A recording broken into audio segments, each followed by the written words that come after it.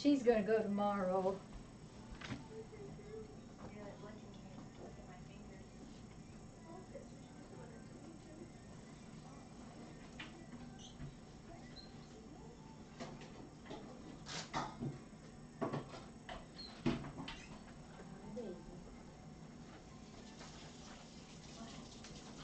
Alright, you guys. Yeah, here's Bring on the Brrring.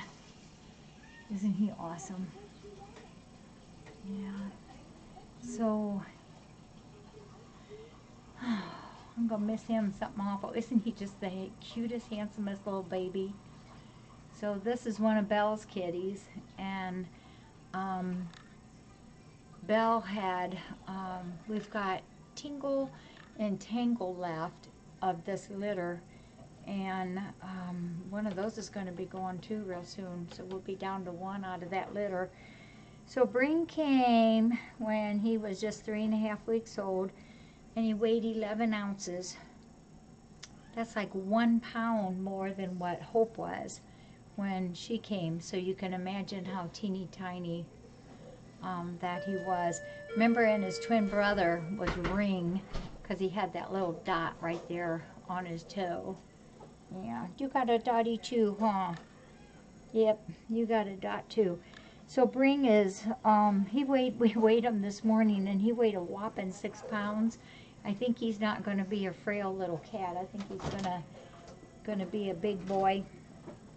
So he's going in a home with a mom and her daughter there, and they have no other cats, and I think that he's going to be, bye-bye, a super spoiled little boy. Every time they hold him, he just kind of collapses in their arms and tries to go to sleep. Isn't he cute? So Brrring has, on this litter, we had some of them that were long hair and some of them that were short hair. There was such a difference. Here's one of his pictures that we had taken here. Yeah. When they came, they were just so tiny. They were so little. Uh-oh, who's crying? This one. What's she crying about? I don't know. She's still crying. We'll have to go see. Yeah, so how long a drive do you have to get home? About 30 minutes. 30 minutes is all, and tentatively his name might be changed to Felix. See, look at him. He says his new mom and sissy just makes him go to sleep. So they've got the whole weekend to spend with him, and I think he'll acclimate just fine. And then by Monday, when work calls again, he'll be real comfy cozy into his new home. Can you wake up and look at your friends out there? Say goodbye. Wake up, wakey, wakey. Says, no, I just want to go to sleep.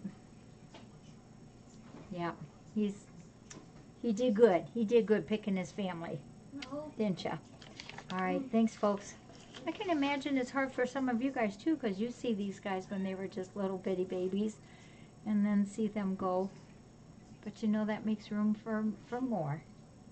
All right, sleepyhead. You all right now? Whoops, not after I step on it. You okay there? What happened to ya?